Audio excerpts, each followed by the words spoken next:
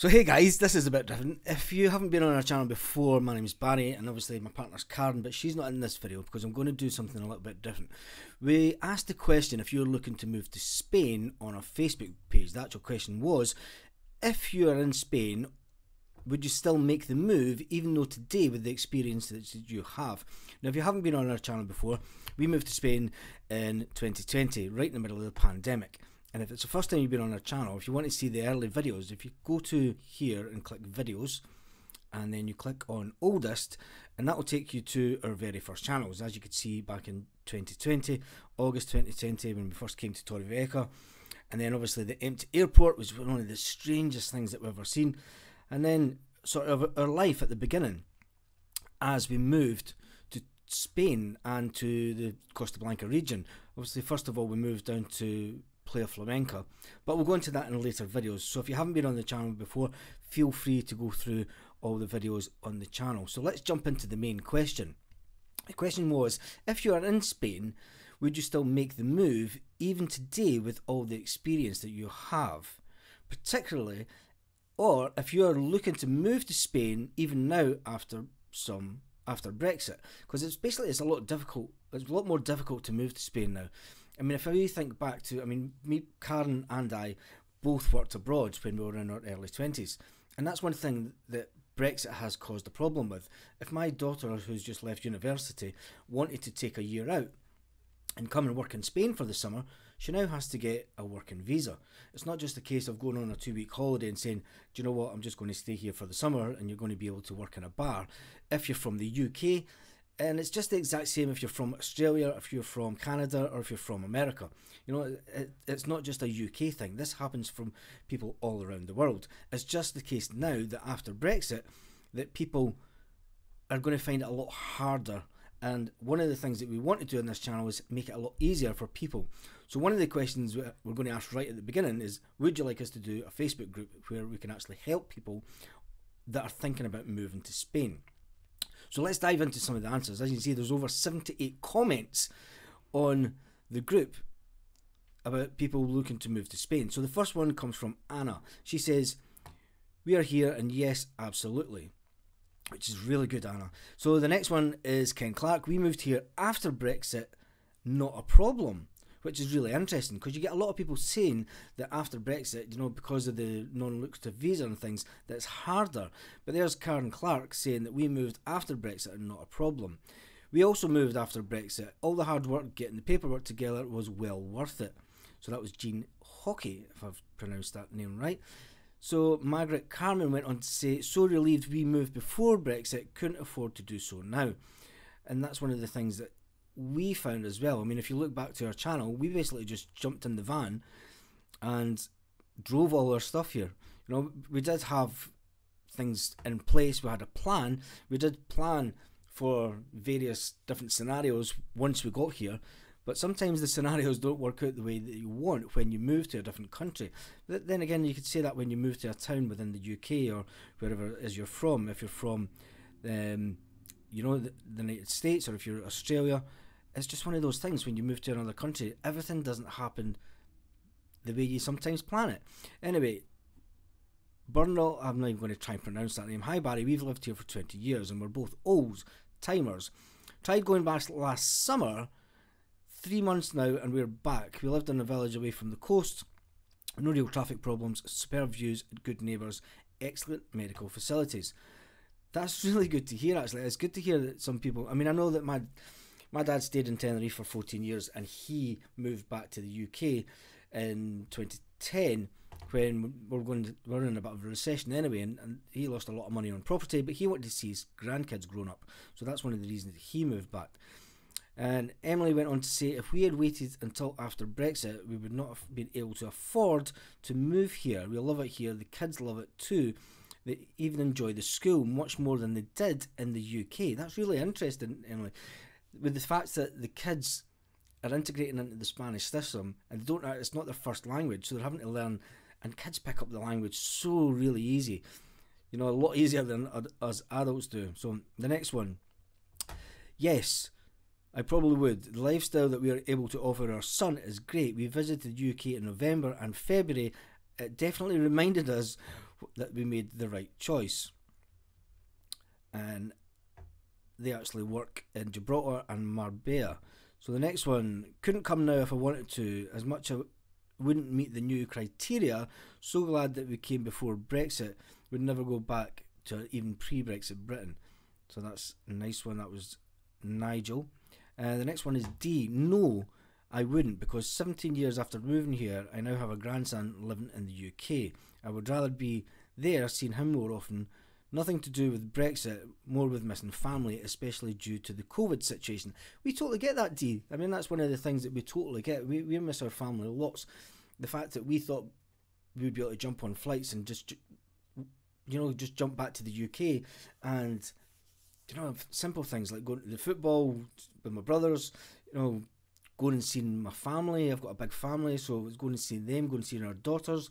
It's one of those things that it's, people say that, oh, you made the choice to move to Spain. We did, but let's face it, nobody expected travel to be in such a bad way for over 2 years now. So yeah, and then I was going, that's why my father went back to the UK as well after 14 years to see the grandkids grow up.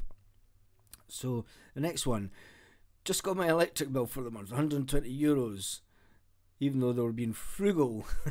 Well, I think, the price of electric is a lot here, but I don't know, you tend not to use it in the summer. We do have friends, and if you haven't subscribed to their channel, Spanish Homestead, give them a look up as well, because they actually live on a farm and they live with solar energy. They're totally self-sufficient, and they kind of live off grid a bit, which is kind of cool.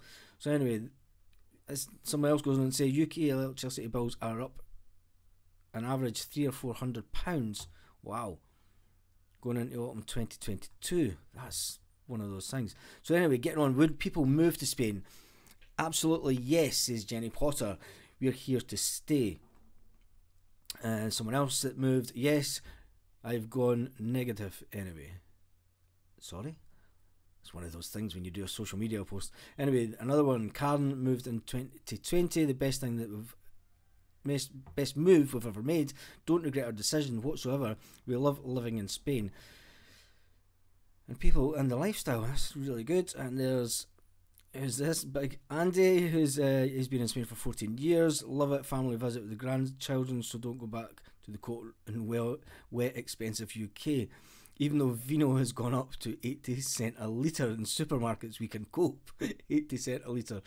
And the thing is, the wine will be absolutely fantastic there, Andy. The next one is Teresa Wilson. We came just before the end of 2020, October, but yes, would we do it again? COVID has played havoc with our visiting plans. It's done that with everyone. Yeah, that's one of the things that nobody really thought about when they're planning to move to the UK, especially in the last couple of years. Nobody expected this COVID thing to keep on going. So another one, Howard Goldsmith. After 17 years, we rarely even spend 2 days per year returning to the UK. Before, we were hankering to get home to Spain. If you have children, it's a wonderful country for them to grow up in. If you're retiring, then the climate allows you to enjoy your time far better. If you come to Spain to work, there are definitely hurdles. If you come to open a business, then the same rules apply. But the same rules apply in every country, as he goes on to say. I have never been here to invest in a business. That's one of the things. I mean, people that come to open up a business, I've opened businesses back home, and it's never easy, and people say it's harder. But if you don't know the language, and you are just targeting the tourist industry, you're going to find any business hard. So, it's one of those things. There is negatives about coming to Spain. It is not all sunshine and sea, as you would see in our last video, where it's been raining for a couple of weeks, and gladly the sun is out today, Sunday the 27th of March. You'll be glad to know I'll go out and do a little bit of shooting with the camera just to let you see. Anyway, they've got an estate agent business. All of them manned, and many people have helped move to Spain remarkably. A few have returned to the UK. That's interesting. I wonder how. I need to get in touch with Andy, see how business is with people coming from the UK, because I know that a lot of people that are moving to Spain or buying property in Spain just now are coming from the likes of Sweden, Norway, Denmark, the Norwegian countries. They're big buyers in Spain just now. Anyway, Bobby Smith goes on to say, yep, still be here. I might want to go to another area where it's not Little England. That's one of the things when you move to the coast. If you move to somewhere like somebody that's close to us, Playa Flamenca down the road.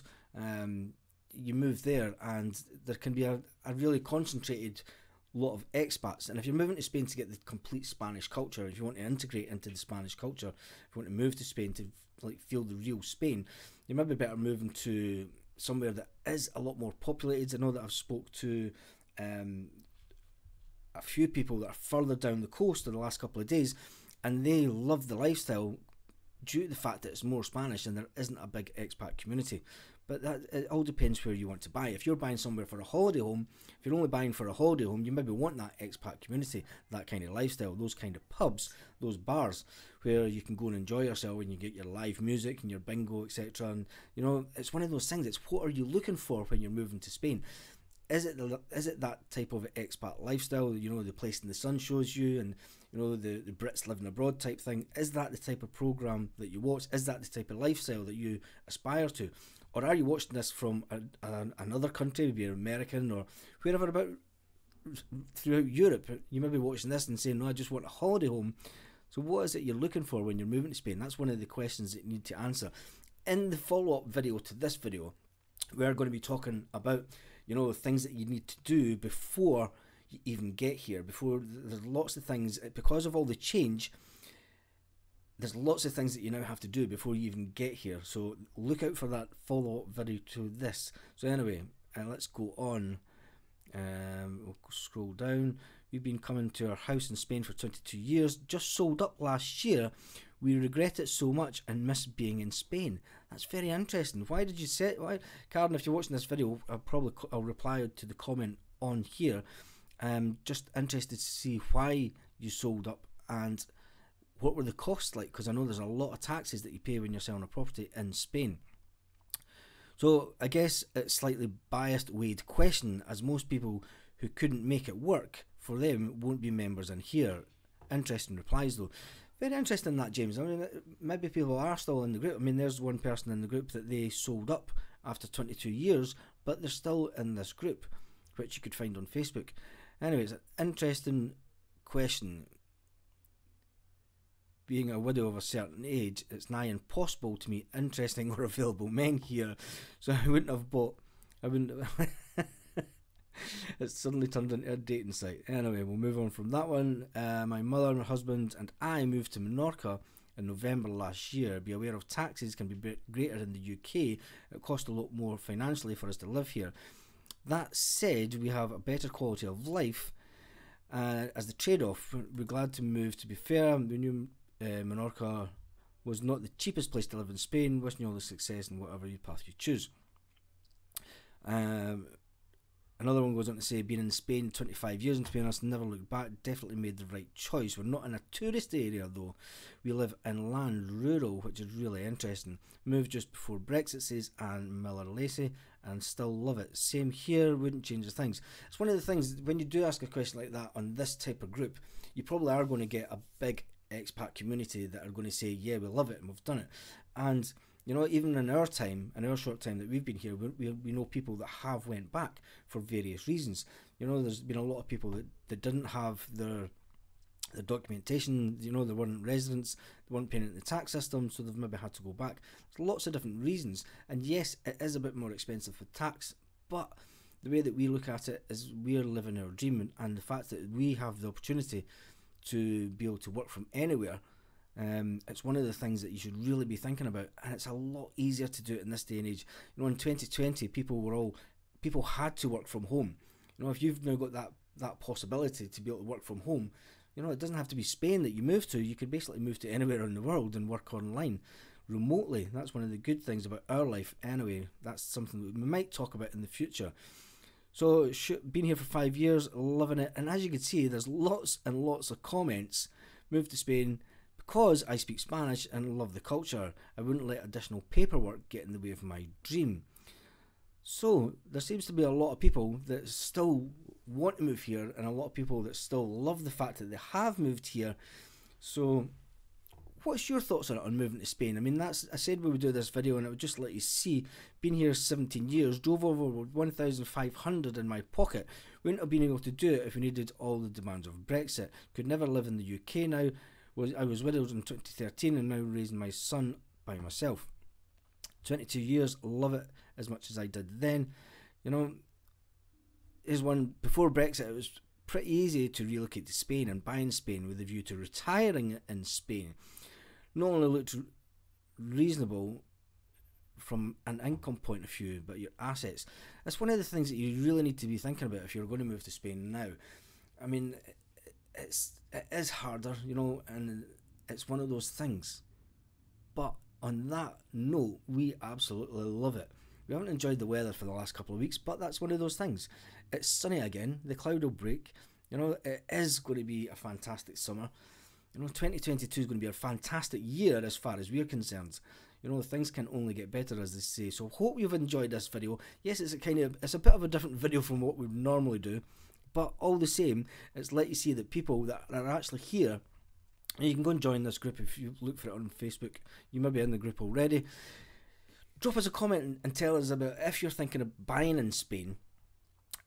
Would you like to join a Facebook group where we help advise people on the correct way to do it? There's been a few people saying that they would like to find out more. We have teamed up with an FX company purely for the fact that they really offer a great deal. There's a couple of other things and people that we're planning on talking to in the next few weeks that is going to let us allow us to do videos that will help people that are thinking about buying in Spain, thinking about moving to Spain in the future. So make sure that you subscribe to the channel and tell me in the comments, are you thinking about moving to Spain? Do you have a holiday home in Spain? And would you still do it after Brexit? And on that note, hasta luego.